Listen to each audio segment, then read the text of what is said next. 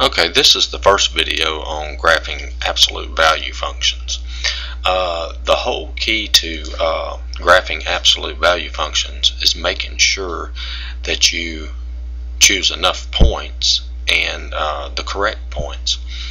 It's kind of like graphing a linear equation. We're going to pick some values for x, get our y values, and plot the points.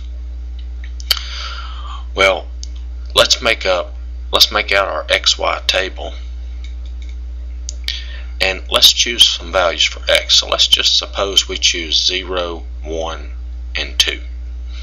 If I choose that, I get y equals the absolute value of 0, which equals 0.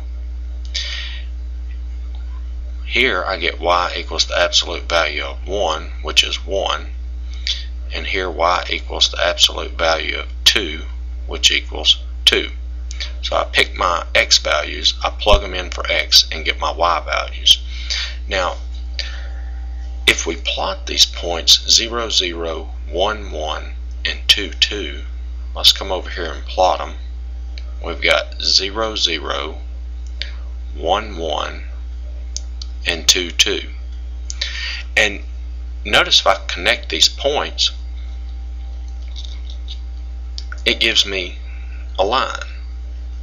And well, what do we do here at 0, 0? Do we keep going down or what? Well, we don't keep going down because an absolute value is V-shaped. It's the shape of a V, like this. Now, I chose 3 points, and I could choose some more points, like I could choose x equal 3. That would give me this point here. X equal 4, that would give me this point here. Okay, and the line would just keep going up. Well, when you're graphing an absolute value, you want to pick points that will make the inside of the absolute value 0. That's going to be the first x value that I pick, is what makes inside here 0.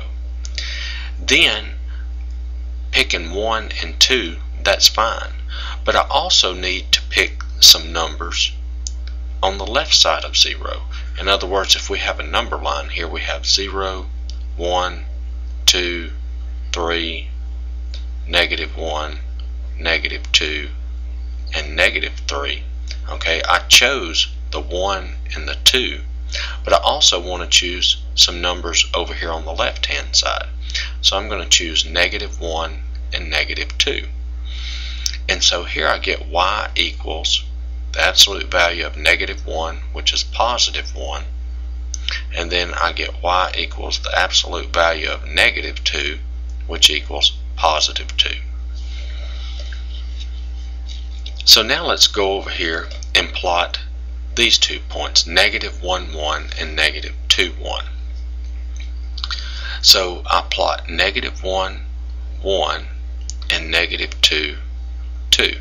So my line comes here and then it turns back up, and there's my V shape. So when we're graphing absolute value, the first number we pick, we want to pick what makes inside the absolute value 0. Then we want to pick 2 numbers larger than that and 2 numbers smaller. Okay, so this number here is makes inside absolute value 0. And then I pick 2 numbers larger and 2 numbers smaller.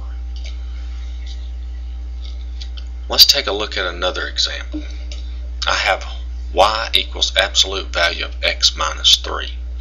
So I'm going to make up an xy table. Okay. The first number I'm going to pick is 3. The first number is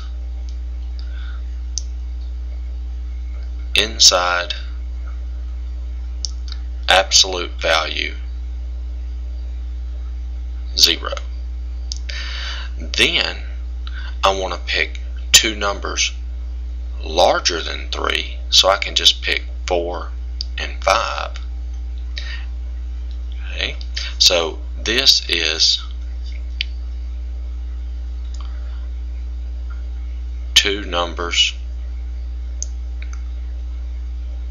larger, and then I want to pick two numbers smaller, and I can pick 1 and 2. So this is two numbers smaller. So if I look at it over here on the number line, see 3, that's what makes inside the absolute value 0. Okay, and then I chose 4 and 5, two numbers larger than that, and I chose 1 and 2, two numbers smaller than that. So now we plug these numbers into our function. So here I get y equals the absolute value of 3 minus 3, which is the absolute value of 0, which equals 0. And then y equals the absolute value of 4 minus 3, which equals the absolute value of 1, which is 1. And so on. You just plug them in.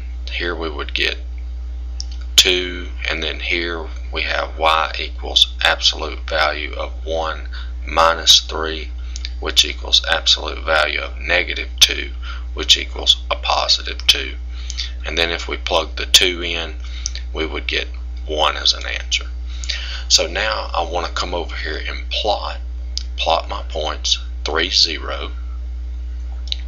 So there's 3, 0. And then I plot the point 4, 1 and 5, 2. So I plot 4, 1 and 5, 2. And then I'm going to plot the point 1, 2 and 2, 1. So I plot 1, 2 and 2, 1. And then I can, the line's not very straight, but the line should connect through the points.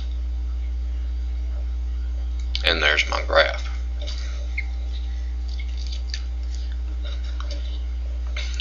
This is the first video of graphing absolute value functions. I hope you'll watch the rest of them. I'll do some more examples.